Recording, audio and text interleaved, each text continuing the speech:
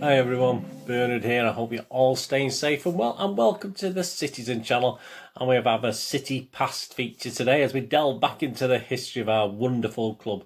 And we have a player in time feature today, so it's going to be on a certain player. I don't always pick the guys that are obviously overly well known. I do from time to time, but I like to sort of plunge into one that perhaps people don't know too much about and may not have had the most successful career at City. So today, please join me as I look back at a player called Frank Carrodus. Yes, Frank Carrodus was at City for 5 seasons, but managed just under 50 overall appearances, including sub-appearances for our wonderful club. But he was a servant for City. He obviously played lots of reserve games, sat on the bench a bit far too more than he would have liked. But yeah, possibly a case of certainly at the right place. Certainly, obviously, wasn't the great. He sort of came just at the peak, wasn't it? Just at the peak, 1969-70. So just as we sort of hit the peaks after we won the league title, after we won the FA Cup, and we're moving on to Europe, obviously, and just at that sort of stage where we perhaps should have done a little bit better. But yeah, probably a case of right place, but at the wrong time. Yeah, he was born 31st of May 1949 in Altrincham, where I currently reside at the moment. So there you go, Altrincham in Cheshire. So please, we're going to have a look at Mr. Frank Carrodus today. Join me as we look back at his five years at City. Please, if you're new to the channel, please push that subscribe button. I do City present stuff, City history like this, City quizzes, lots of different things, all City related stuff. So please, if you can give us a follow on that subscribe button and push that notification if you like what you see, and tell your City supporting friends about me, I'd be very, very appreciated. If you do check the playlist, you'll also see I have a film and TV channel as well. So if you've any interest in that, if you haven't, doesn't matter, there's loads of football stuff. But if you or anyone you know might be interested in my film and TV channel, film reviews, TV drama reviews, information, blogs, cinema releases, fingers crossed as I'm recording this, they may reopen at some stage in the very near future, but who knows. Anyway, so please, if you can check that out, and if anyone you know might be interested, point me in my direction as well. And please, any followers, if you want any followers or friends on Facebook and Twitter, just seek me out on there. I do check every 3 or 4 days and follow and friend everyone back. And all comments, whether on Frank Carrodus or anything you want to comment about, it doesn't matter as long as it's City orientated. If it's movie orientated, go over to one of my other little film blogs. But yeah, anything on Frank Carrodus, any memories you've got, etc., please leave your comments. If you don't have any time for a comment, just please give us a thumbs up. That'd be absolutely fantastic. Right, so here we go. Yeah, if Frank Carrodus was in the right place at the wrong time as far as his City career was concerned, it certainly wasn't true when Malcolm Allison spotted him playing for Altrincham. Yeah, Allison hadn't been there to see him originally. But in his own words, obviously Carrodus said he came on as a sub against Hyde United in a 2-0 win on the 17th of October 1969 and had a worldie. Yeah, in his own words, this, impressing Allison, who obviously returned a couple of more times. So he couldn't have played that bad the other couple of times either, could he? Because he sort of must have done an okay job, because Malcolm Allison and City signed him at the age of 20 after only sort of 3 more appearances for Altrincham. So he certainly had something about him, not just that game he came on as substitute. Ironically, in the official list of, if you go onto Altrincham's website, Altrincham FC website, list of footballing legends, he sits at number 72, Frank Carrodus. As I say, he only played 3 or 4 times, but there you go, Altrincham legends, he sits at number 72. So he was playing for City Reserves in November 1969 and would get a first-team debut the following February 1970, and even in the Cup Winners' Cup squad by March 1970. So quite a quick rise to fame, for certainly as in not on the pitch, but at least in and around the first team. His debut actually came on the February the 18th, 1970, a home tie with Arsenal as he took over from the injured buzzer, the injured Mike Summerby, and wore the coveted number 7 shirt. He was actually number 12 in the match programme. There should be a couple of images up there.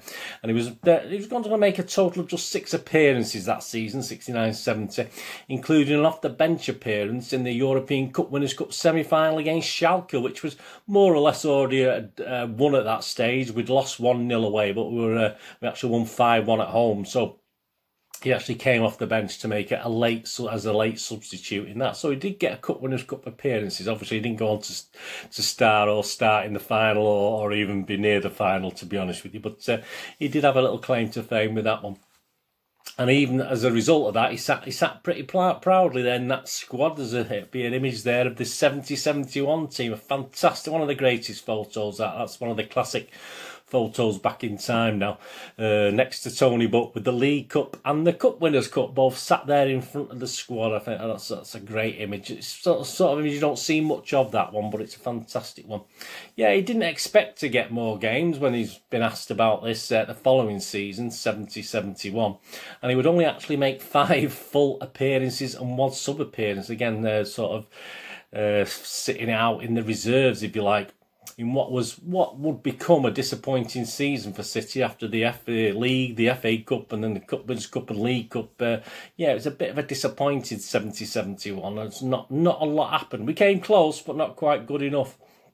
And in the league, it was quite a disappointing season when we finished midway out of the Cups early. It wasn't until 26th of December, so Boxing Day 1970, that he made an appearance from the subs bench in the Huddersfield game, a 1-1 draw at Main Road, which I would have been at that one. Yeah, his main problem, he did continue, even though he's quite a fit lad, he was actually doing a HND, I think in engineering or something like that. And once he'd finished that, he obviously went more or less full-time training. He did actually struggle, he said, to actually get up to scratch with his fitness. It was just tiring him out, all the actual full-time training. I think Ibbotson was probably the guy in charge then of the training. He was an ex-Olympic guy, wasn't he? I know it was tough but fun, apparently, I've heard. But yeah, he did struggle a little bit. That's probably why he didn't do very well getting into the first team.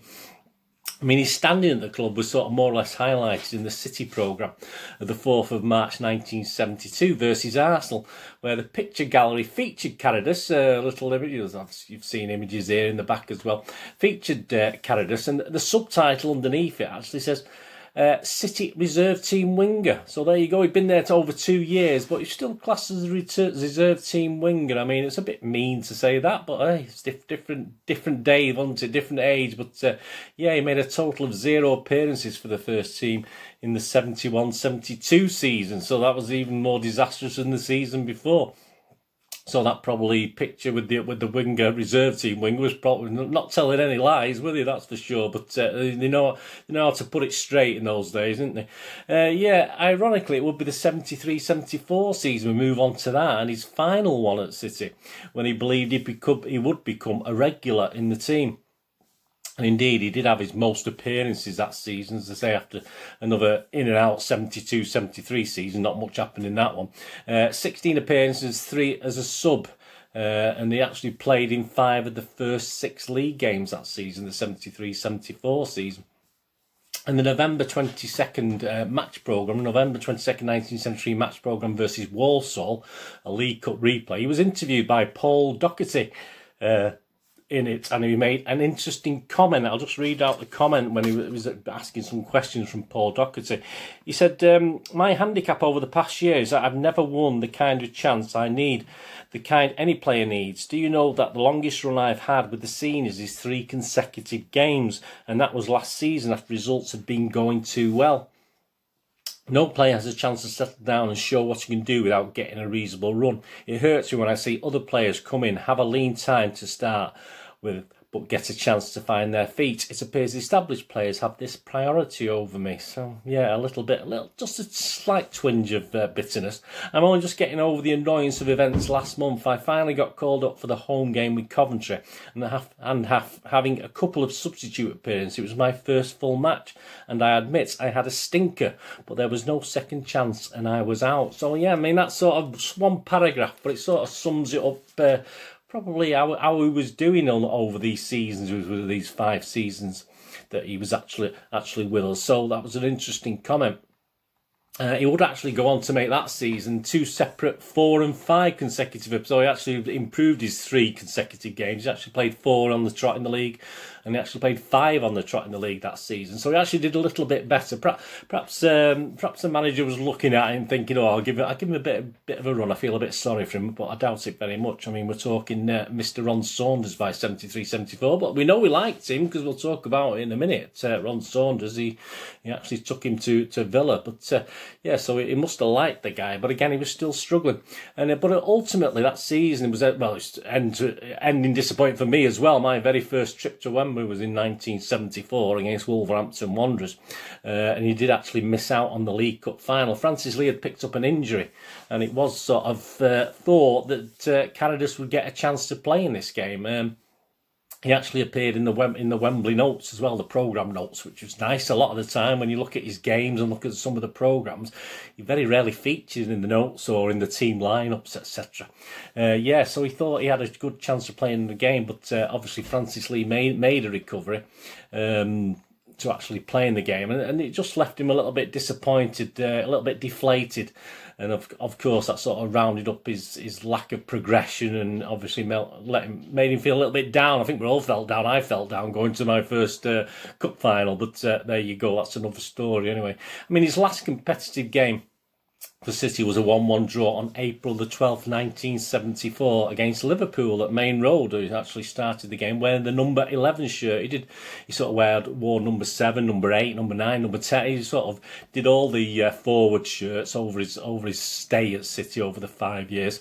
And he is actually on the team sheet listing for the Johnny Hart testimony as well on the 1st of May 1974. I was at that one, but I can't actually remember whether he played or not, but he may have actually played in that. So that might have been his last, if you like, Main Road appearance in an official way anyway. And as I said, Ron Saunders had briefly managed him, of course, 73-74 season. He took him to Villa for the 74-75 season. A bit better for Frank. He actually did get a good run of games for Aston Villa, and he did actually end up with 2 cup winners' medals as 2 League Cup wins, so that was fantastic for him. To actually go there and do that, and it was some reward for his hard work over the years. He scored just 2 goals for City. I actually witnessed both those goals. One in the league on November the 4th, 1972 for City in a 4-0 win over Derby. Main Road. The irony of this was there's actually image of the goal featured in the City programme against United on the 18th of November 1972, and it shows the goal. It shows the ball going into the net, but it's not actually in the image. It did actually say on the title to the thing. So ironies of ironies, his only league goal, and he's not even featured in the picture, which just about perhaps sums Frank's time up at City, doesn't it? I mean, the irony. I mean, that is just the meaning of irony, isn't it? That's such a shame. And the other goal he scored was a game I was at the City Ground, Nottingham, the very infamous. I've not done it as a horrible history, but one of my sort of horrible history games, an FA Cup tie at the City Ground. Played the first ever, played on a Sunday. I think actually getting by the programme was sort of allowed us to get into the ground itself. I don't think you could pay at the gate. I think that was the thing there. And he scored City's only goal in a shock 4-1 defeat. We were well hammered that day. It was kicking off on the terraces, over 40,000 there. It was a horrible day. I didn't enjoy that day at all. I was literally 14 years old, and I got separated from my group of friends at that game, so I didn't have a great time. These big older Nottingham Forest guys sort of looked after me or kept an eye on me, but I sort of got separated, and it was kicking off all over the place. But it wasn't the greatest game, but at least it was there. I don't remember the goal, I don't remember how he scored it, but horrible day, absolutely horrible day. That if you were there, you probably remember that one. Definitely a horrible history. So there you go, that was his other. So I was there for both his goals. One not so bad, and one not the greatest day for me, to be honest with you. There was no doubt in it. He enjoyed. I mean, he spoke not fondly, but he spoke kindly about City over the years, despite his lack of progression. And of course, he did love rubbing shoulders with the star names when he first came. And of course, he would later go on to play for City Old Boys as well, until wear and tear on his knees put pay to that.